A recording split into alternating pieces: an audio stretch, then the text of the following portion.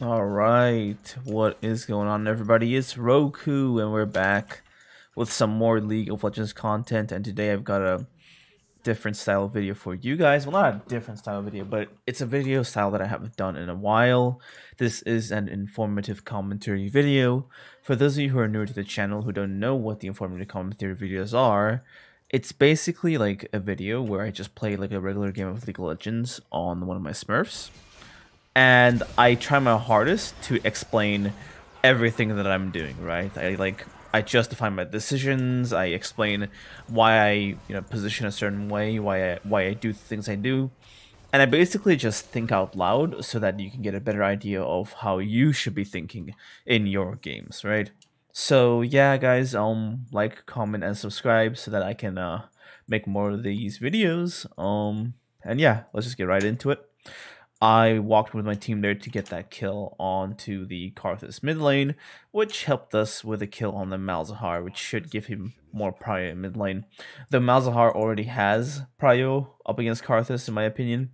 This should tip it, I guess, in our balance, which, if we have the better mid laner, we also have the better jungler, but, cheese doesn't decide games that often.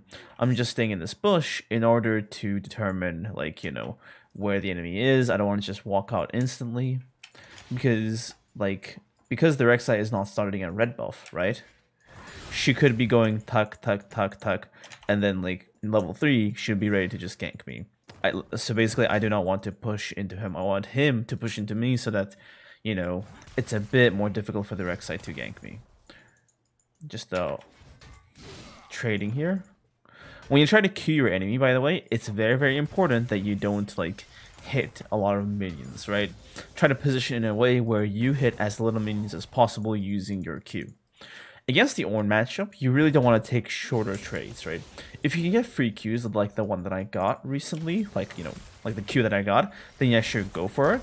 But you really don't want to get short exchanges versus him, because not only does he have insanely good short trades, he also has insanely good disengage, with his W being, CC proof, and his E being, a bit fast, So yeah, we're still chilling. Gonna Q that. Okay, get this. Now we're level 3. Okay.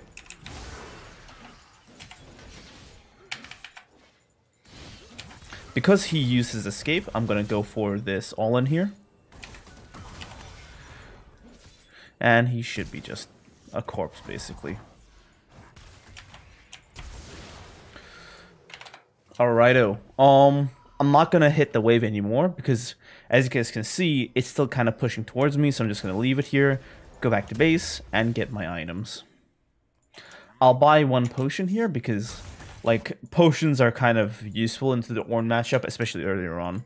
The way I, went for that all-in there was basically this, right? From level 3 onwards, if you can get Ornn to be stuck in a fight against you, you basically win the all-in, right? And what he did was he actually wasted his E, his movement, his only escape, to go for a good trade. And this basically led to him just dying. Actually twice here, because my Xin should be able to get this knock up here.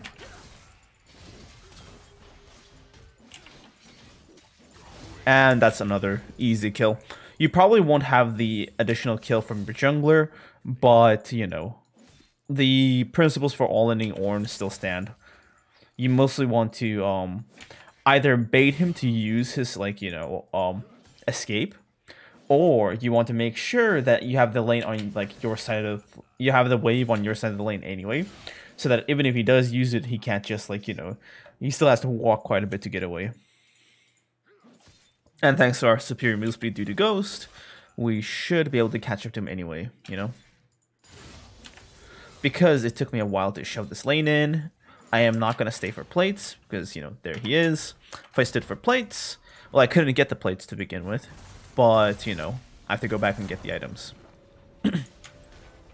Against tank matchups, getting HP and CDR help a lot, because against tanks, you're basically just trying to outlast them, right? You're trying to survive longer than them so that you can use your abilities again and, do better in the fight. And the Kindle Gem is basically like the definition of this playstyle. It gives you HP, which lets you survive more of their damage, lets you heal up more with your Q, and the ability Haste, which basically makes sure that you have your Q more often, and landing your Qs into attack matchup basically secures, like, you know, the win in the specific fight or whatever. Alright, I got the CS, now I'm gonna ward here. The Ornn is missing, so I'm going to push the wave. Ping missing.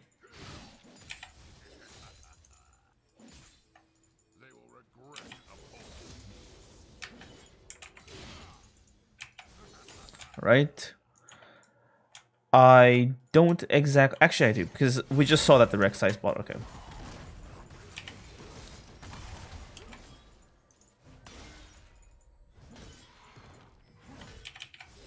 Right, that was insanely risky, but because he used his knock-up thing to, you know, get to the turret, I could basically just wail on the turret and get the plate. And the other reason I actually did that was because I knew there was a plant here, right? So now I have one plate up, and I'm at a position of advantage. Now I'm just gonna get the CS. I'm not gonna Q him or anything. Okay, he just uses pull. I mean, he just uses E, but remember, we're not on our side of the wave, we're on his side, so even if we go for an all-in, we can't kill him, right? Just gotta be patient, let the wave push in. The Xin Zhao is here, so if we actually start a fight around here, he can come in and participate and make the gank far easier than, you know, maybe make it so that I don't have to waste my ghost for the kill. Q this, they kill that, and now it's the perfect amount of 4 minions. Now we can execute a perma freeze. Usually you want the perma freezes to happen a bit deeper into the lane, but this is fine as it is. We're keeping our eyes out on the lane, on the map. Pinging the missing. Rek'Sai is in the bot side river. Karthus is still mid, but he does have level 6 now, so you can start impacting fights. This Ornn...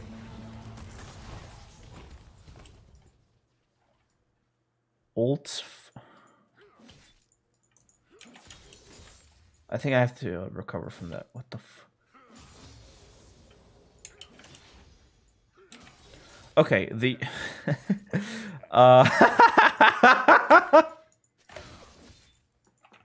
the Ornn ulted to break the freeze, but it wasn't enough, unfortunately, so I'm going to maintain the freeze still. Sorry for losing my composure, but... Alright.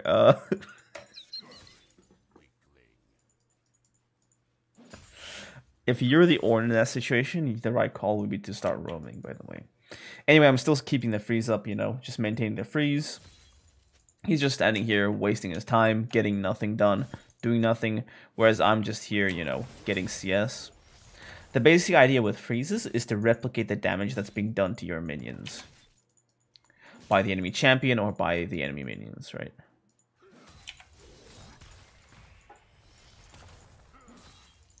I'm just trying to last hit here. If you guys pay attention, I'm actually trying to auto during the autos of my range minions, so that their damage is basically wasted. Now that my team is trying to make plays here, I am gonna be a bit more present here. Alright, we can actually cut off this Ornn here. And the Ornn has no ult actually.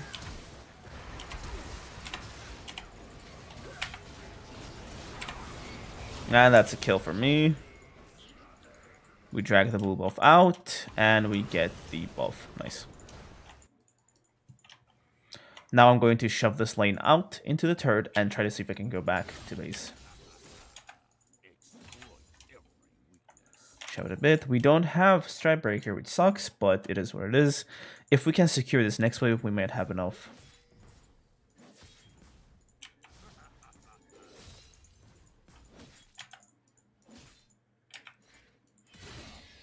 Alright, just slowly pushing, slowly but surely. Because the Xin is here, I'm going to be a bit more aggressive. He wants to make a play around this turret here. Alright, we're just going to take the plates then.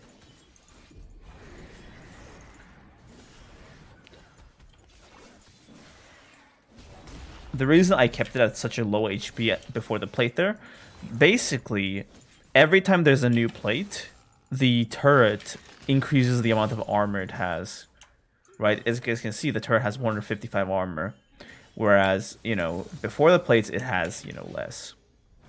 I'm not going to end for this. The Xin actually left, so I have to go back. But basically speaking, when you have Demolish or something, it's good to leave the turret before you, like, at the very low HP before the plate, because basically that damage you're gonna do, if it's like a big burst, it's gonna bleed into the rest of the plates, and the damage that you apply with the burst is actually going to use the armor value of the previous plate, which is lower. Basically, this has 15 armor, this has 155. Each plate increases the amount of armor that a turret has. So now, if like you do the demolish attack when the HP is here, like just below, just like above the first like section, then it's gonna do the damage that it would have done to the first plate with 15 armor, but it would have been in the territory of the next plate. So it's basically just, it's like a bit cheaty way to increase the damage a bit. Because I am insanely strong at the moment, I'm going to force my advantage and just destroy this turret, right? And that is an early turret, which gives me an insane amount of gold.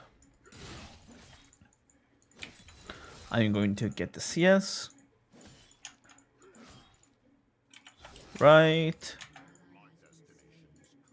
I'm going to ward here, because if you're trying to ward the enemy jungle when it's split pushing, and you're on this side of the map, this is a very important spot to ward, because it covers all the entrances.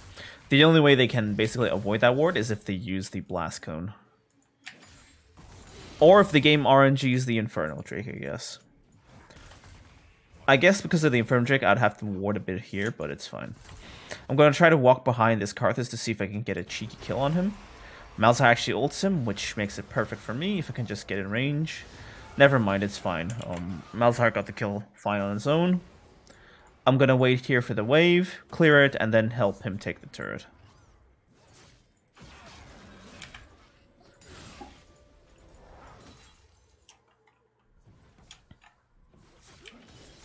At this point, we're just taking free plates. The Malzahar went back to base, and I'm just like, you know, taking the plates that he can't be bothered to take, basically. It's always good to take things like these, by the way. Like, you have to make sure that you're taking free resources wherever they are. I just postured up there in case my Xin ran into the Ornn, but he didn't. I'm going to clear this wave as fast as possible and then move. Okay, the Malzahar can have that. I'm going to move back to my lane. Actually, I got to move here to help the Xin if he gets engaged on. By the way, guys, the jungle is actually an insanely important role. So when you're playing, you have to make sure you can like actually protect your jungler, you know. It's annoying, I know, but you have to. We're just chilling here. Ghost up.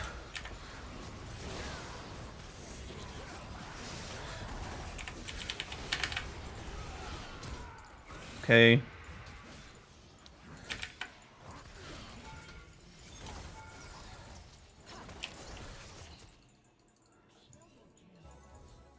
This is gonna be a bit difficult. Dang. I didn't expect the Xayah there. I got 2 kills for it, but I think it's fine for the most part. Because she's the only threat of their enemy team, I'm gonna go for plated skill caps. I kind of anticipated that there could be a problem like this, which is why I went for tenacity in my runes, by the way. I'm not sure if you guys can see it, but there you go. I have tenacity in my runes there. I hope that was visible. Anyway, I'm now going to switch my playstyle because we've basically raided their entire top side of the map. The Ornn, the Rek'Sai, and the Karthus are not threats anymore. But the person that is a threat to us is actually the Xayah, right? So I'm basically going to be adjusting my playstyle to the point where I'm basically just like targeting her only, right? I'm going to keep doing this until I get a few kills on her and hopefully a kill or so on my Lucian. Because at that point, we should get to like an area in the game where like my AD should be able to keep up with Xayah, right? And if I can, you know, make sure to take care of my ADC, then like, you know, the Xayah is no longer an issue. Because the Malzahar isn't here to catch the wave, and the wave is here anyway, I decided to get the wave. I hate that the Pantheon was here to soak the XP, which is kind of int, but it's fine. Pantheon's going for an old play on Zaya. I gotta see if I can support this play, but I don't think this is gonna work out. Yep. I get the kill on him. Free kill. Can we get this Rek'Sai? Probably not. Probably. R. Perfect. I hate that he actually stole that. That was int. Now I don't have my R anymore. It's fine though. We took 2 of them out, which should give us some leeway to get the mid turret with. By the way, guys, like, try to pay attention to how I'm basically just, like, you know, I'm not just grouping for no reason. I'm taking CS, then I go roam, then I take CS, and when I get kills, I straight up go and take objectives, right? Every time I get kills, I try to see what objectives I can get, okay? So I got those kills, and those gave me enough room to take the mid-tower objective. Now I'm going to go back to base, buy my Styrax, and then be ready to carry this Drake fight. I've got to buy Oracle Lens because I am roaming a lot more and I'm not split pushing. Oracle Lens is a lot better because it lets me sweep for wards and it lets me, like, basically lets me remain undetected when I'm trying to, like, you know, move around the map and stuff. Lucian dying here is bad, but on the bright side, if we get here fast, we can take this Drake. If the Zaya states, I can kill her with my Strikebreaker. Activated it before the plant, so that in case there was a ward, I don't, like, you know. Alright. In case there was a ward, I don't get hit by it. Okay. Get the ward. Okay. Now I start hitting the Drake because the Zin is here. Darius isn't a good champion when it comes to hitting objectives. He doesn't have good damage, which is why I wait for a champion with actually good, you know, objective damage to come in here and do this shit for me. Okay. We're gonna burst this down for the Zin. Okay, good. And then the Rek'Sai tried to steal it, but she's shit, so she couldn't. Right. The red buff has spawned, which basically is just the red buff for our team, actually, because they cannot pressure this. The Rek'Sai is not here. Let's hope the Zin can successfully take that. I'm gonna go mid lane and take this CS here. Karthus is challenging me, gonna move around a bit, bait him out further. If he came further back, I would try to catch him with my Strikebreaker, but it's fine, he backed off. Let's see if we can help this kill here. And that's basically free, alright, that's GG, kinda. Because that Zaya was their only, like, carry, and with that Zaya dead, they basically have nobody left to help their team out. To carry their team, basically. Ornn is bot lane, so it's just a Karthus here. I can solo him on a turret if necessary. Or Karthus went bot lane as well. So I'm gonna start moving here. If I can get, like, a reset off of someone, I can maybe kill everything. Okay, the automatic targeting actually hit the Ornn. Okay, I'm gonna get out of here. This is actually into stay here now. I don't think, like, if I maybe started hitting the Karthus, I could have done something there, but when you pull, Darius kind of targets whoever he wants, so he targeted the Ornn instead of the Karthus. It's fine, though. She's back online. Now, like, I would love to go for a Dead Man's Play here. It would make sense with this playstyle that I'm having here. But the basic idea right now is I gotta survive against both this Karthus and the Zaya. This Pantheon has been walking around basically trolling me by soaking all of my experience, which sucks, but, you know, what can you do? Mentally deranged people will be mentally deranged. I'm going to start taking the CS because I'm kind of behind here. I need to get my level 12. Then I will start moving towards the Baron once it is up. Let's hope that the Malzahar isn't dead by the time I get there, because Malzahar is one of the best champions at defending Baron once it's already started by the enemy team. Alright. Chopping down the CS. I probably won't have anybody coming here to match me, because the Lucian is actually threatening the mid turret. So if anybody comes, they'll go try to, you know, protect mid lane. And this just gives me the leeway to basically shove extra waves in. I'm gonna shove in one more wave. Alright, the Ornn is here. I gotta walk back. If the Ornn wasn't here, I would shove that wave in, but I don't want to get into a fight with him, because with tanks, they kind of get to a point where they're too tanky to one-shot. And because of that, like, you know,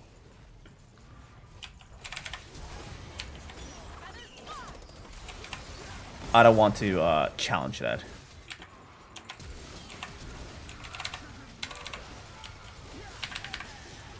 And there we go, that's an easy fight. We basically just looked for an opportunity, and we found it, and the second we saw that the Rakon was actually low enough to instantly kill with our R, we softened it up with our Stormbreaker, and we just instantly went for that ult kill. Now remember, if you're up against enchanters and etc. who have lower cooldown shields at their disposal, let's say you have a Lulu or anything, you have to make sure that you disable the Lulu before you go for that kind of execute. Say you strike break into like a low HP character, right? But they have a Lulu on the enemy team. Instead of just going for the ult there and probably missing it, you have to pull the Lulu or the shielded champion in and then go for the ult. Because basically, your pull isn't just a way to bring the enemy champion to yourself. Your pull is a way to stun someone, right? Let's say somebody's hitting you, they're about to kill you, you can use your pull to stun them and stop them from hitting you, right? Your pull can be used to defend yourself. And your pull can also be used to stop someone from using their abilities. So if somebody has an ability that will ruin your gameplay, you can use your pull to take them out of the fight temporarily while you get your chop on. I'm going to just start walking over here, take this wave. I hope by the time I get there, my team aren't wiped. I'm going to Q this quickly, get that extra move speed, and then start walking. I have my ghost move speed, so if anything happens, I should be ready for an all-in fight. If I can catch this Rek'Sai, I can kill him. That's fine. We should be doing Baron right now. It seems they want to do the Drake. It's fine. I'll just push this wave in. We can't do it without the Illusion. The basic idea is if you don't have DPS, or DPS is Malzahar or Illusion, we cannot do objectives quickly. By objectives, I mean Baron. You can do Drake with like a full tank, but like, you know, to do Baron, you need DPS. Because if you don't do Baron quickly, then it takes long enough to the point where the Baron is an actual threat. Remember that when you were doing Baron, the Baron is still a threat there, and is still doing it like damage to your team. So when the enemy attacks you while you're doing Baron, the Baron is like technically on the enemy team, right? The Baron is helping the enemy kill you guys. So you kind of have to like be a bit more careful, basically, and make sure you have enough DPS to do Baron quickly. I'm gonna turn my sweeper on here. Our DPS should stay on it. Excellent. We have the Baron. We kill the Rek'Sai quite easily. And the Malzahar ults the Saya, which lets us kill her easily. Rakon has 5 million move speed. I'm not going to chase him anymore. Okay, the Malzahar kills him anyway. But anyway, I'm going to start pushing this lane down so that we can actually take this turret, this inhib, and start preparing for ending the game. Right. Okay.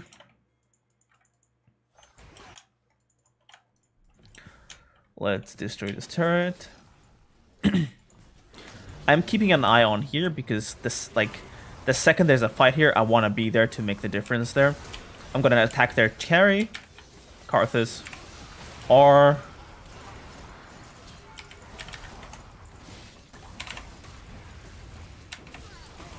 damn it, I inted there. I wanted to Q the Rek'Sai, but I kind of messed it up. I wanted to one-shot him, but it is fine. We are still ahead insanely. It just sucks that the Karthus was the one that got my bounty. We bought our Gargoyle Stone Plate, so we're insanely tanky, so we basically won't die if the same thing happens again.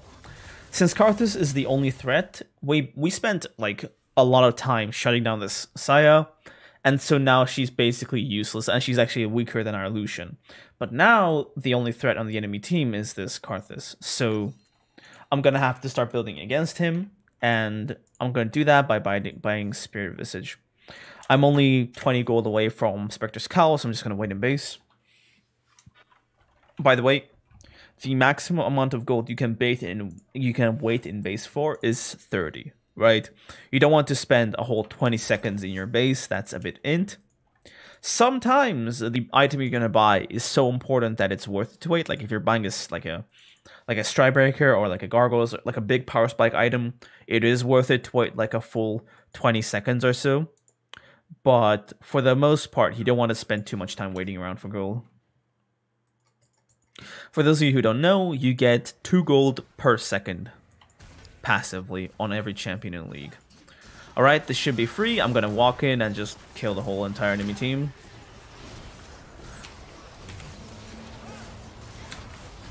Okay, it sucks that I couldn't get the R off on the Ornn, but I basically held him together so that my team could destroy him.